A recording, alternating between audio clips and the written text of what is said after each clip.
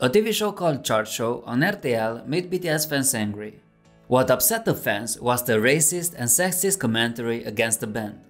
One person on the show asked if they are from Japan or North Korea. Another person called them Japanese albinos. After seeing Jimin, another one said, "The blonde girl is cute, isn't she?" All the rude comments were, "It's just for the teens." I would say only under the age of 12. All this made fans incredibly angry. An army posted a video on Twitter and said, "Get ready for some racism and sexism. Maybe we can show these people that what they're saying has consequences." The show is called Chartshow and was aired on RTL Germany. Later, RTL posted an apology on Twitter saying, "If the BTS fans feel offended by the comments from the people on the show, we are sorry." RTL positions itself against racism and for the freedom of expression. But fans were still not happy about it, so they posted a second apology. "We can only apologize again and will cut out the comments in the rebroadcast."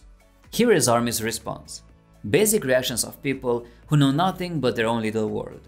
Average people who look down on what they don't know. That's exactly the problem.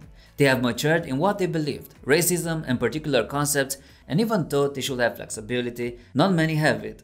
The new generation, i.e. teens and young adults, however, are more accepting to diversity, change, and breaking boundaries. As always, don't be like these people.